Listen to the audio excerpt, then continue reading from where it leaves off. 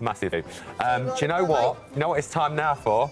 It's time now for some food! Oh, no, it isn't. Just actually stop, because this is getting embarrassing now. Actually embarrassing. There is a master chef in the kitchen, our very own Lisa Snowden. Oh, Lisa, it smells so good! I'm so excited. So Christmas turkey burgers, who's into this? Yes, bang up for it. All of your favourite flavours, but it takes so little time at all. OK, so we're using turkey mince. I'm using thigh mince, so I really like it, but you can do the breast, you can do the thigh, you can combine it. Now, to make it really Christmassy, I'm adding dried sage. So you've got that sage and onion vibe. We've got brie in here, we've got the cranberry. You've got it all going on. It's Christmas dinner in a burger. Exactly. In a lovely toasted brioche. Oh, I'm getting in there. So onion salt with some sage, sweet potatoes and parsnips on the side. You can put in a little bit of garlic if you want, some minced garlic just to add some more flavour. Now, I've kind of done a bit of both, dried sage and fresh sage. So you just get that really sage and onion yumminess. Bit of salt, bit of pepper. And then to bind it together, you want an egg yolk, right? Oh. And so you mix it all together. Do you like it? Talk me through it. You getting the sage? Oh, all I need is someone to pull a cracker and I'm there. I didn't get you crackers. I'm terrible. Gorgeous. That cheese is so nice. See, I love turkey burgers all through the year, but I thought, you know what? I want to make a little twist on it, make it really seasonal, really festive. And it's a lot less fat as well. It's not as fatty. It's not as fatty. It doesn't take hours and hours and hours. Cut that in half, Emery. Hold on a minute. Look, we've got. You're going straight in. I mean, I've kind of. Just do it. You've got to pick it up and eat it all together. Don't dissect it. No, I'm not. Look at it, though. Look at those. Look at those wonky layers. Layers over there. Cranberry in the bottom, pancetta. The burger smells. Tell me if you can taste the sage. Why are you eating the burger with a knife and fork? Because I'm working after this and I don't want to turn up with burger around my face. And I will. I know what I'm like. Messy little puppy, ain't you? I am a messy little puppy. So you've got your little patties. So, look, really easy to make. Now, these are 500 grams that I've used. So you can get about 4 if you're doing a chunky one, but you can make them a bit thinner and get 6 out of them. Lisa Snowden. Delightful. Oh, my goodness. Do you know what? I'm such a feeder. Watching people eat my food just brings me so much joy. And I'm an eater, so we're a great pair. Christmas in a brioche. Perfect. So you pop your patties on. I like a griddle pan, because then you get that really authentic little griddle vibe on there. Yeah. And you need to cook them for about 6 minutes each side, so 12 minutes. Now, this is a little tip that I've only just discovered. I don't know where I've been living. I used to cook with bacon all the time, but now I've started using Parma ham. Do you know what? I'd never, ever think of crisping up a bit of Parma ham. Oh, my God, it's a game changer. It really is. Eggs in the morning. Lovely.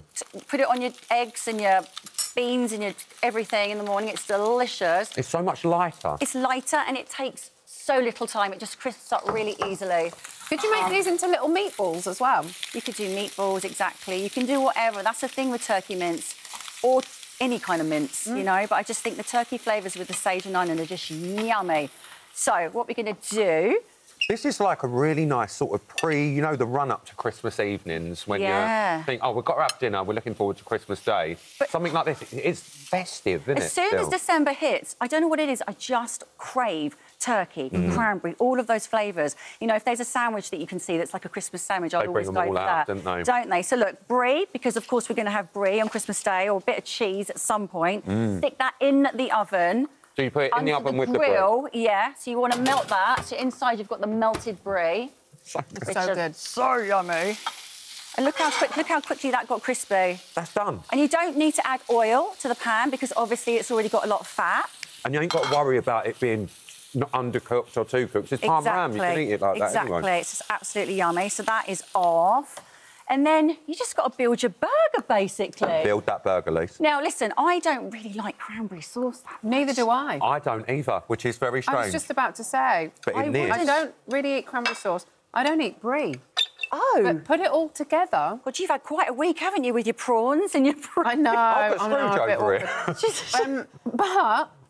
build all that together, and it's a taste. It really works. Well, when I was creating this burger, I tried it with the cranberry and without, and I think it just needs that tiny bit of sweetness. And even if a little bit of extra moisture as well. Yeah, exactly. It's like a substitute for the caramelised onion. It totally is, and also you can make it yourself if you want. But this is obviously I just got it from a jar, so it's super easy. No, it's so nice. And then a little bit, you know, you don't have to put the lettuce, but I like a little bit of green, a little bit of crispness. And plus, that's very healthy. It's so healthy for you, darling. Just a little bit of goodness in amongst the naughtiness of the burger. We can write it off as a healthy dish now. Look at that melted brie on top of that turkey burger. Pop that on. Do you know what I'm telling you now? If you made this on MasterChef, I think this would have been my favourite thing you'd ever done. Do you think? Nah. I did do... Oh, hold on, what we're going to do? Like crispy bacon, loads of this lovely pancetta. You could use bacon, but I just love that. Look at that. No, the pancetta's so much better. Isn't it? And it's that size as well. Yeah. Like if you put a few different pieces on, they will fall out, but hopefully that would stay. And then mayonnaise. This is a bit radical. Chuck it on, Liz. But I thought... There's nothing low fat about this. Throw that on there, and then if you want to make it really, like, chefy, you just add your little burger things there. But how delicious is that? Your festive burger. Some it parsnip, literally takes... sweet potato wedges. Have you added anything to these, or are they just a bit of oil, salt, pepper in the oven. You can put them in the air fryer if you want to as well, just to save a bit of time. But they do need to be coated with a little bit of oil if you put them in the air fryer because they go a bit dry.